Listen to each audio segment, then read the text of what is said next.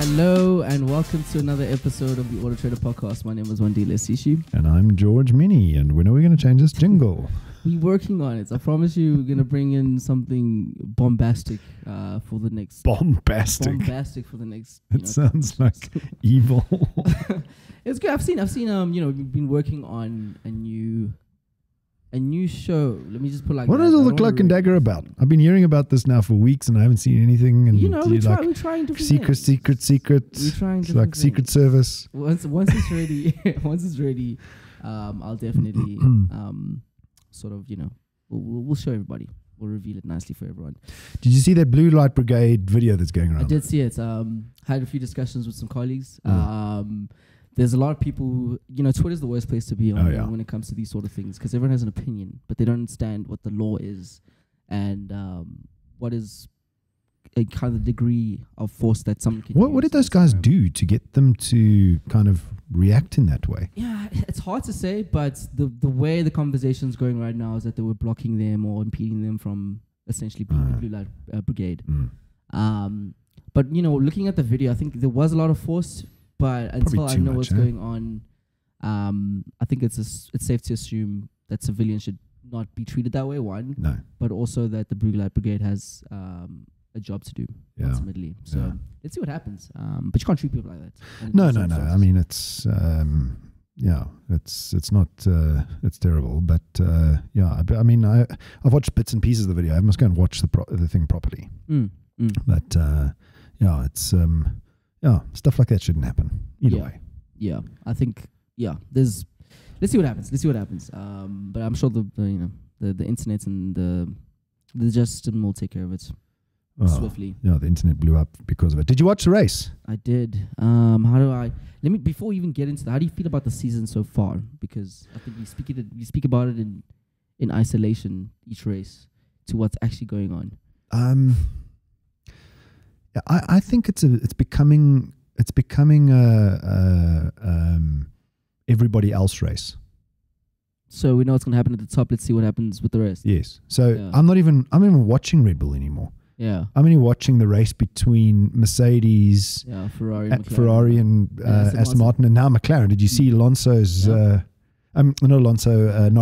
It was Norris. Norris's stellar performance. Fantastic. Do you think there was upgrades in the car? Yeah, I mean, 2 weeks of upgrades now. A lot of the teams who did it the previous week. Did Piastri not have those upgrades? I'm not too sure. I think he may have had it the week before. But the most important thing is it takes a little bit of time before the team and the engineers understand what the performance is. Yeah. And then obviously the driver needs to click with any of those changes. You know what? I'm starting to see this more and more. Driver gelling with the car is a big deal. Super important now. Super important. Look at Australian dude. Used to be for Red Bull. Daniel Ricciardo. Look at Daniel Ricciardo. Did reasonably well in Red Bull. Okay. Went on to McLaren. Yeah. Did dismally badly. Yeah. Just didn't gel with the car. Yeah. I mean, he's a good driver. Did the same fate befall Mick Schumacher? Like, was it just a car problem? Perhaps. And we're seeing it across the teams now. It used to be like, okay, maybe this one team, but there's so many different things that the teams are adding to the vehicles that difference of that impact of how that impacts your driving style. We're seeing that now vastly across the entire grid. And it's showing what's the difference between skill and less skill, I guess. But there's one thing I want to talk about Red Bull. Yeah. And this is the difference between number 2 Red Bull driver, Perez and Max. Did you see the strategic thinking of Max when he took the lead? By holding back on the DRS detection point. Okay. Did you see that? I didn't, yeah. Okay, so basically on the one corner, he... because the detection point dictates who's going to get DRS, right? Yeah. So he was behind, and he passed Leclerc at one point, right before the DRS detection point, before the corner. Decides to hold back. And then he decided to hold back when the DRS detection point came around, right? But he was beside Leclerc. Yeah. Yeah. Okay, so very good spot to be, but he knew he was the one who was going to get DRS 100%. on the next straight. Yeah. And then as they took the corner, he could have been in front, but then Leclerc would have got DRS, right? So he stopped Leclerc from getting DRS, then passed him on the straight. So yeah, but Perez, but Perez did not think about that until probably about 4 laps later. Yeah. Somebody must have told him, and that's the difference between a world champion and a non-world champion. Go back 2 years, and we saw Max doing the exact same thing with Hamilton. I mean, they used to josh for DRS zones and detection zones all the time. It was one of the big differences in the last 3 races when they were going for, it was 2020, when they were going for Hamilton's 8 and Max's 1. Yeah.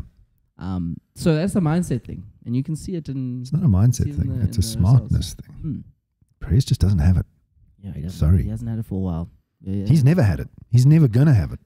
I mean, you never know. You got to, in my opinion, you got it or you don't. You either have or you don't. You don't have or you don't. That's talent. You can learn. No, fair enough. You're going to learn. But, by that time, he's like, it's too late. 55 years old. Yeah, and it's not to say that the other drivers aren't also learning at the same time. So like, what is the next thing that Verstappen's going to think about that Perez doesn't think about? So now so he's learned about DRS detection zones. So what? Okay, but now it's the next thing. Yeah. So when you're learning at a rate that is slower than your teammate, you're never going to beat him. Yeah, never. You're always behind, right? You're always behind. 4 races behind. Yes, you're becoming smarter. You're learning. Fair enough, but you're never going to be on the edge. Yeah, I don't think. For sure. I mean, ultimately, the race was once again one horse race. Yeah. And we have to do something about these cars. Anyway, they're all just far too slow. What are we talking about today? Extras. So we've spoken about extras before, but right now I saw an interesting article which spoke about the kind of the 10 most expensive extras and the impact it has on. You're talking about extras on a car, right? Yes, that's correct. So I'm not talking about the typical warranty insurance. I'm talking about an actual extra, so feature on the vehicle. Features on the vehicle, like things you can put on when you buy the car. 100%. Factory fitted extras. Do you believe in getting extras in terms of creature comforts? For sure. I mean, so let's talk quickly about Tesla, right? Yes. The problem with extras, outside of Tesla's environment, the problem with extras is every car down that production line has to be built differently. Yeah. Okay. So that's a problem with extras. It pushes up the cost of the vehicle. Mm-hmm. Not for the extras. Just the base cost. The base cost of building cars goes up because they have to do different things on the same production line. Yeah. Fit a sunroof where another car doesn't have a sunroof. Put an umbrella in where another car doesn't have an umbrella. Exactly. Okay. Yeah. So I'm not so sure that the world of extras on cars is going to be the future. So because look at what Tesla's doing. Yeah. The car comes fully stacked. One size fits all. And there's some OEMs where you can turn an extra on and off, right? But they're all kind of built the same. I think. Well, it's Tesla's like that. You know, in the future you're going to be able to buy your extra. Maybe the sunroof is sealed shut, and you want to turn it on, you pay. You know, so the sunroof is there. You just got to open it. Okay, I see. That's a bit cruel, yeah. No, it's not cruel. It's like you didn't pay for it, but the costs are lower. Yeah. When it's from a trick ball, you can subscribe to it for a month. Yes, I think that the world of cars are probably going to go there, where everything is going to be on a subscription basis. When we had the subscription episode, we actually spoke about that exact thing. I think it was BMW or something where they were considering all cars, exactly to your point, have every single feature that you want, and then you can just turn it on and off. I see a future in that. Anyway, what are the most expensive extras that you have come across? So I have a list of 10 extras which I found were a bit insane, and I'll take you down all of them. So the first one is with regards to Rolls-Royce's umbrella. I mean, we've all seen Rolls-Royce, the little umbrella that comes with pretty much every single Rolls-Royce. Of course, you can get different ones with crystals. So then how's it an extra if it comes with every Rolls-Royce? Because there's levels. There's levels to extras as well. You get your stock standard umbrella, and then you get a proper Rolls-Royce umbrella. Oh. And the proper Rolls-Royce umbrella, guess how much that costs? Well, I'm looking at it. 13 grand. 13,000 rand. I don't know how I feel about that. 13,000 rand for an umbrella. 13,000 rand for an umbrella. I'd rather get wet. Rather get wet than have the 13,000 umbrella. Honestly, I agree. I agree with that. More things from Rolls-Royce. So, you know the little Starlight headliner that comes in your Rolls-Royce? 280,000. What? For some LEDs in the roof? For some LED. You can go down to, your friends. I promise you. I promise you, you go to the East End, you'll find some LEDs there. Not for 280 grand. My goodness. 280,000. That's obviously in the extreme case because you can get creative with how you customize that. But in Boxburg you can too. Yeah, put there whatever you want for sure. Then there's BMW is offering a Louis Vuitton luggage set for your car, which will cost 373,000 rand. That's a brand new 3 Series, really. So if you want to have a Louis Vuitton luggage set with your BMW i8s, there it is, 373. Obviously, paint jobs are a big thing. There's some interesting paint jobs that you can get out there.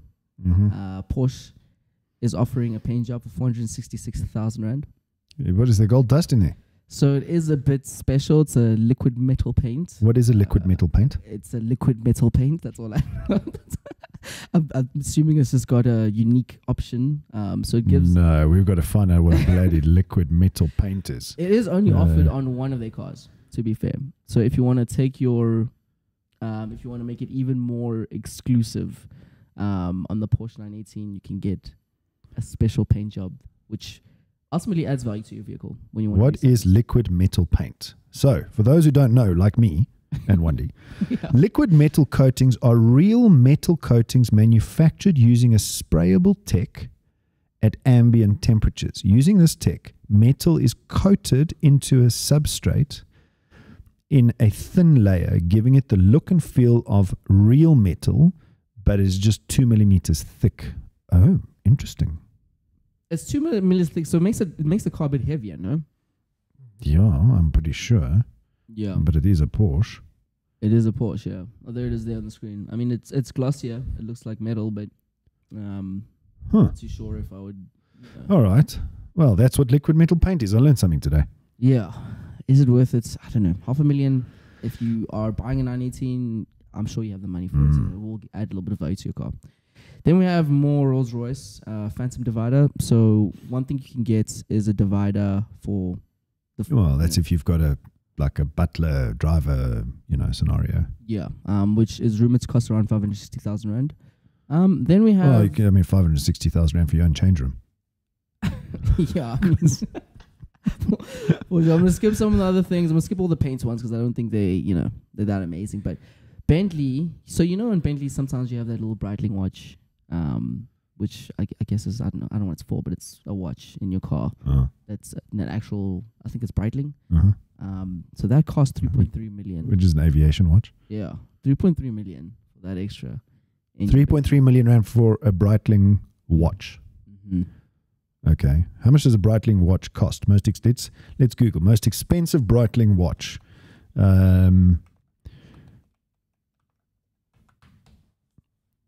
Most expensive Breitling watch, $225,000 US. Yeah. So this the Bentley. This is a bit cheaper than that. Yeah. So this is the most expensive Breitling wristwatch. Is the Breitling Bentley Flying B J28362. There are only 50 of this timepiece produced. Well, so it's obviously not that one, but this one is $225,000 US, whereas you're saying 3.3 million rand, which is just slightly cheaper. It's a bit cheaper. Yeah. Than that, yeah. So, yeah. At the top of this list, because we have more color things, it's a LaFerrari carbon fiber front end, which will set you back a fat 6.3. It's a whole Ferrari. That's a whole lot of things. It's a whole house. It's a whole lot of everything. So, extras can start to add up depending on where you're. But, let's talk about everyday extras for the everyday consumer. Yes. Okay. What are the most important everyday extras that are worth adding to your everyday car? Let's, forget the Ferraris and the Bentleys and the Porsches. 100%. So what are the everyday extras you think we should, in my opinion, and I'm going to talk to the ones that I think add value to when you have to resell the car. And also, it may be a creature of comfort, but it adds substantially to the experience that you have. Okay, so you're thinking about extras as an investment. Extras in investments and extras into an investment of my experience of the vehicle. I think those are the ones that I really Which ones for you would be a non-negotiable? So any sort of safety features, so lane what's it called? Lane keeping assist. Yes. As well as crash detection, those sort of things, I think are something that everyone should add to the vehicle. Navigation, if you don't have navigation, you got Google Maps on your phone. I think Apple CarPlay, you don't need navigation. If you have Apple CarPlay or Android Auto, usually it is it's not a standard feature. So include those things to make that experience of your vehicle a lot better. I think that's those are the ones that I would definitely include. Well, for me, I think the non-negotiables are definitely adaptive cruise control. Yeah. With lane keep assist. Yeah. I use that literally every time I climb on a motorway. Lane keep assist and adaptive cruise control. That's one. Other features that are for me are non-negotiable. Electric motors. It's not an optional extra. I'm just kidding. Cheating. That's cheating. Air conditioner, but air conditioner comes in every car now. You don't really. I don't think you get cars that are fitted without an aircon. I don't think you get cars that have roll-up windows anymore. It's all electric windows now, so those aren't our optional extras. So for me, the comfort of driving on a freeway with little effort with adaptive cruise control is probably the most important feature. I'm not such a massive fan of sunroofs. I've had a few cars with sunroofs. I hardly used them. I hardly use my sunroof. However, I'm glad I have one in the car, because when I do use it feels... Just say I got a sunroof. Well, I don't open it. I don't open it all the way. I just do the little... tilt it. Yeah. But that's cool, look. That's what I'm saying. You put your arm out the window. I sometimes do. Those are features which I think add to the experience of the vehicle. Well, another feature that I think is pretty useful is electric seats. Oh, for sure. Especially with memory, because you go get your car washed. I go get my car washed, and they move the seats around. I'm like, and what's frustrating is you never get that seat exactly in the same position as it was before, and you're always wondering. Whereas with electric seats, you just push the button and it comes back to where you are. Another feature that is cool is, and I experienced this on the Volvo C40. I think we spoke about it last week, and that's those LED headlights. Laser lights. The laser lights, yeah.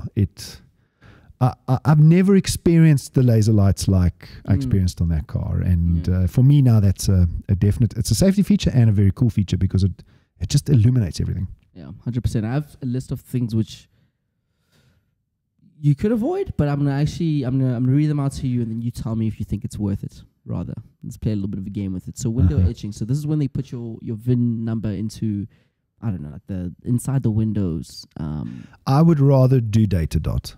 Data dot. So that's on the paint of the vehicle. There's a little identification. Well, they spray these dots in the car that you can scan. Do you think anybody has ever used that to find a car? Good question. I've never ever. Nobody's ever been like, "Oh my god!" Cars are getting harder and harder to steal. Yeah. Especially when we get to the days of electric cars, it's going to be. I mean, criminals are going to become more creative, obviously, but they're getting more and more difficult to steal. Okay, next one, rust proofing. So this is to kind of ensure that your car doesn't. I think it's a standard thing, right? I don't know. You don't need an option for it. Yeah. It should be standard out the factory. Yeah, for sure. Next one is key protection. So this is basically an extra in case you lose your key.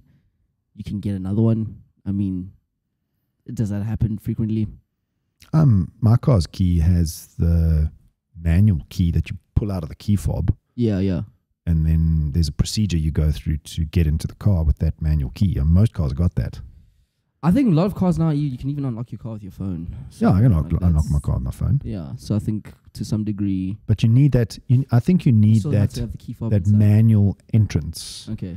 For the chance where your car absolutely fails electronically. Yeah. You need to get in. Yeah. What about nitrogen for your tires? I used to do this. Apparently it it helps with tire heat. Does it help like in the long run though, in terms of? I don't know. I've never thought about it for long enough. I think it's a gimmick. Yeah, it might be. If I had a really nice car, I think I would definitely do it just because I'm already there. Yeah. But I don't know. Is it significant enough? Yeah, I don't know. Tire and theft protection. This one here, I think, is definitely worth it. Anti-theft tire protection. Definitely if you have a Bucky, because I've seen a lot of Bucky spare wheels being stolen. Not seen them being stolen, but, heard of them being stolen.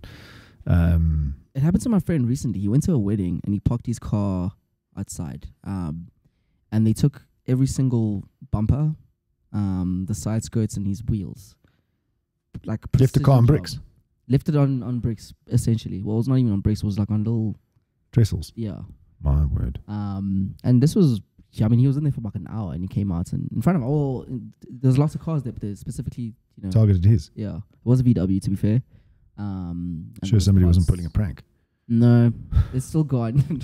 They never brought it back. So I think depending on the vehicle, VW parts are always just sort of after. I mean, one of the latest scams, or should I say thefts, is I think it's the GTI headlights. Yeah. You can pop them out apparently without being in the car. Yeah. And those things go for tens of thousands of rands. Yeah, 100%. Last two, roof racks. It just kind of makes your car a bit tacky. I think if you have an SUV or if you like, off-road and do that sort of thing where you need them, maybe. I mean, I've had roof racks. I used to have a Fortuner once upon a time. I don't think they will add to the value of the vehicle. No, in my opinion. No. It's an extra, and they're useful in some areas. Yeah. But if you're going to permanently have them on your roof, takes away from the car, I think. For sure. And it's less aerodynamic, so you can have a high fuel consumption. For sure. Last one, rear seat entertainment systems. These are really expensive if you opt in for rear seat entertainment system. Yeah. So you mean like a tablet on the back of the front seat? The back, which is not connected to what's happening in the front. I think that those are redundant nowadays with Samsung Galaxy and Apple iPads. Yeah. You get really cool mounting devices, and even the kids in the back can just hold the tablet. For sure. So I'm not so sure that is. Years ago, I think it was a good idea when tablets weren't what they are today. But today, you stream straight to your Samsung Galaxy or to your Apple iPad. 100%. And that's pretty much all we have for. But before we go on sites, basically for any car that you have, there are a list of there's articles which speak to the different features that you can get in your vehicle, as well as how much they can add to the vehicle. So definitely check that out. Extras definitely add to vehicle value. Yes. Depends on what those extras are. Yes. But factory fitted extras. Yeah.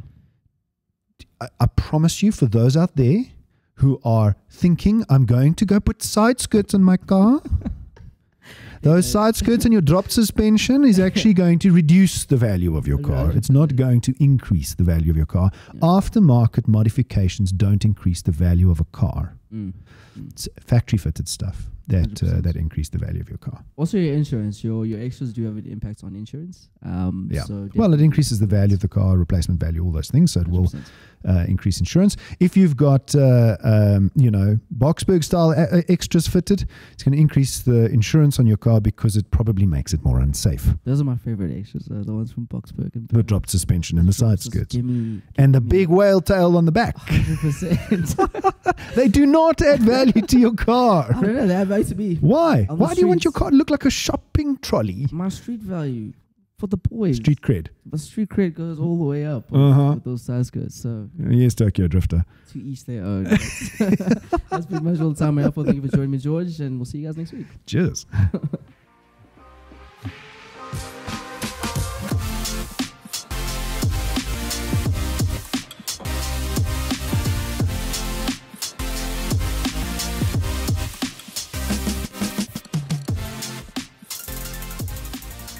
Search AutoTrader.